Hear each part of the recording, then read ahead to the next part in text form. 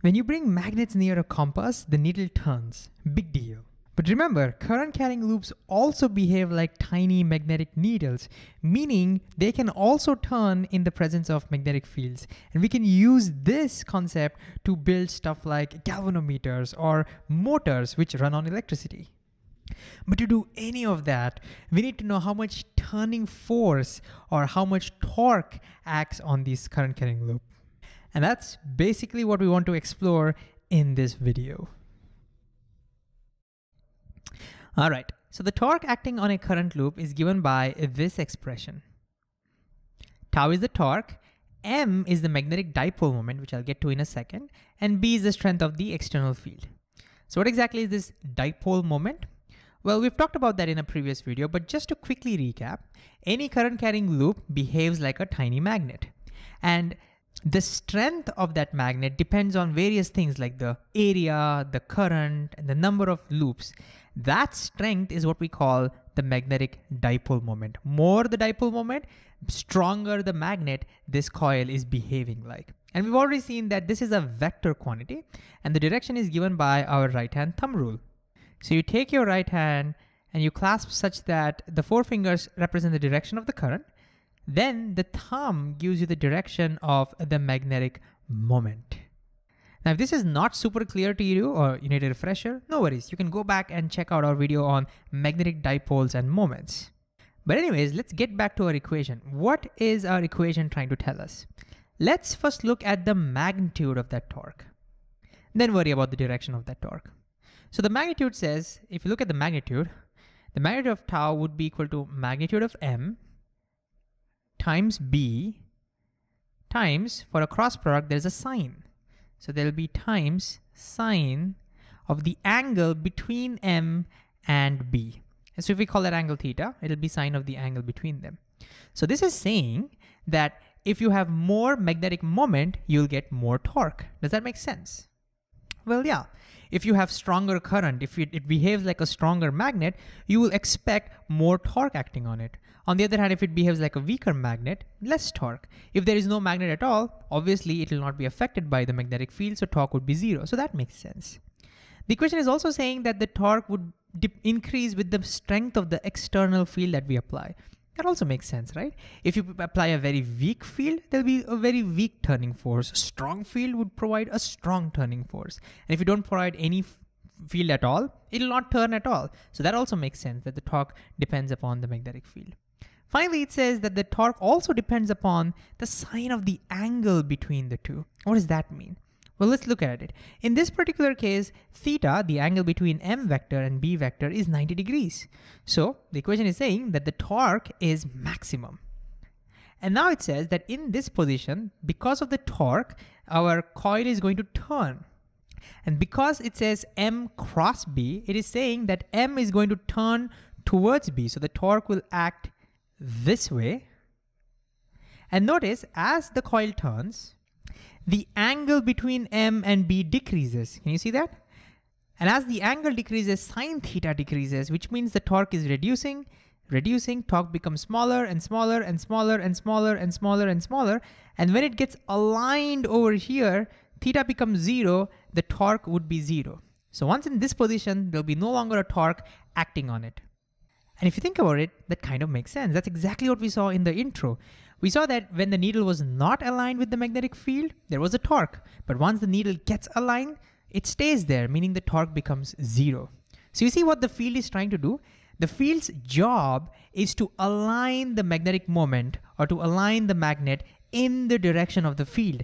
That's why when it's completely aligned, the torque becomes zero. And when it is perpendicular,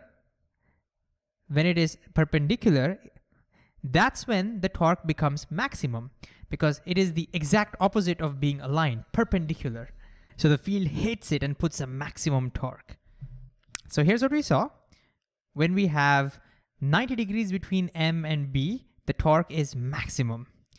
And when the m is aligned with b, 0 degrees, the torque also becomes zero. Now be careful over here. You might think, hey, wait a second. In this case, why are we saying it's 0 degrees? The plane of the coil is perpendicular to the magnetic field, right? Well, yeah, but remember, the angle is not between the plane and the field. The angle is between the m vector and the field vector. Got it? So, that's where I used to always get confused, especially in numericals. So remember, this is the angle between the m vector and the b vector, not the plane and the b vector. And to give you some intuition behind this, let me give you a familiar example. Consider a pendulum. Basically, imagine you have a ruler, you made a hole in that and you hung it somewhere. Now, in this position, you can kind of see that gravity is going to put a torque on it in this direction and tries to turn it over here. But as this ruler turns, let's turn this ruler. As this ruler turns, you know in your bone that now the torque starts decreasing. And eventually, when it's aligned in this position, that's when the torque is 0. Exactly same thing happening over here as well. Gravity wants to align the ruler in its direction. And that's why in this case, we have the maximum torque, 90 degrees. And when it's aligned, we get 0 torque. The field is trying to align the ruler. Here, the field is trying to align the m vector. That's why it's putting the torque. Okay, what if the angle is more than 90 degrees? In this position, what do you think happens to the torque? Would it be more than when it was perpendicular or less? And can you imagine what will happen if we were to turn it this way and keep it in this direction? Go ahead. Why don't you pause the video and think a little bit about what happens in those cases? All right, if you're given this a shot, let's see. If the angle becomes more than 90 degrees, again, sine value will start reducing because sine has the maximum value at 90. Sine 90 is 1, right? So above 90 degrees, again, the torque starts reducing. And in this position, the angle between B and M is 180 degrees and sine 180 is also 0. So even in this position, the torque is 0. So even at 180 degrees, the torque becomes 0. But can you feel the difference between these two cases? In both these cases, torque is 0, but there's some conceptual, fundamental difference between these two positions. Again, I want you to pause the video and think a little bit about this. Maybe you can use the ruler example and see if you can figure out what difference you find. All right, if you think in terms of the ruler, this is exactly like trying to put a ruler and balancing it this way. Even in this situation, the torque on the ruler would be 0. If you can exactly balance it, it would be 0. But you can feel in your bones the difference between these two, right? This is a very stable position. What I mean is, if you were to nudge it a little bit, the torque acting on this will bring it back to this position. This is a very stable equilibrium position, we would like to say. On the other hand, if you disturb this equilibrium even a little bit, the torque will not bring it back. The torque now, that equilibrium position is lost and the torque will turn it all the way to the stable position. And that's why even though this is an equilibrium, we call this as unstable equilibrium. You disturb it a little bit and it's gone. And that's why this gives you that unsettling feeling, right? Because this is a very delicate balance. You disturb it and it's gone. Something very similar is going to happen over here as well. This is an unstable equilibrium position. Meaning, if we were to disturb this even a little bit, then the torque will put it in this position, the stable position. So the big difference is, even though the torque is 0 in both these cases and they are in equilibrium, this is an unstable equilibrium and this is a stable equilibrium. And finally, I want you to think about energies associated with these two equilibrium positions.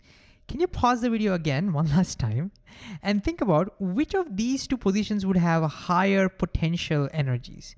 And again, the ruler might help you. So pause the video and think about which of them has a higher potential energy. All right, you might know already that when it comes to gravity, more height means more potential energy. Since the ruler over here is higher than over here, there must be more potential energy over here, and there must be less potential energy over here. So you see, in the unstable equilibrium state, the objects tend to have higher potential energy. And what is nature trying to do? Nature is trying to put a torque and reduce the potential energy and get it to stability.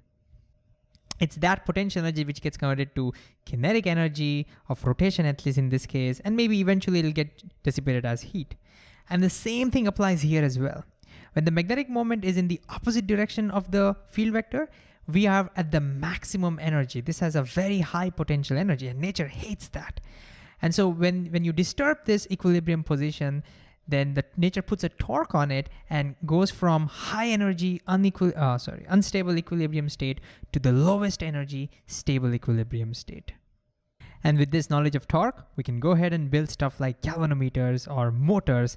And not just that, they're also applicable in other areas as well. For example, did you know that the same concept is used in MRI scan machines? That's right. State-of-the-art MRI machines also use the same principle. We'll not get into the details, but the whole idea is our body contains a lot of protons from the hydrogen atoms that spin on its own axis, producing a magnetic moment.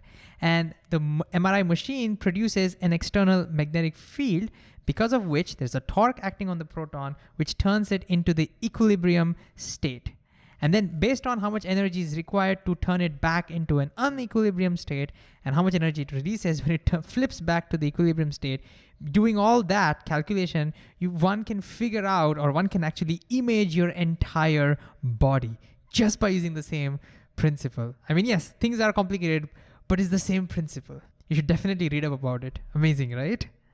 So long story short, current carrying loops behave like magnetic dipoles, and when they are kept in an external field, there's a torque that acts on them, and the torque basically tries to align the magnetic moment along the magnetic field, which is why when they are perpendicular, you get the maximum torque, and when it's aligned at 0 degrees Celsius, you get the minimum torque, stable state, lowest energy, and when we are anti-aligned or anti-parallel, again you get 0 torque, but that's the highly unstable equilibrium state.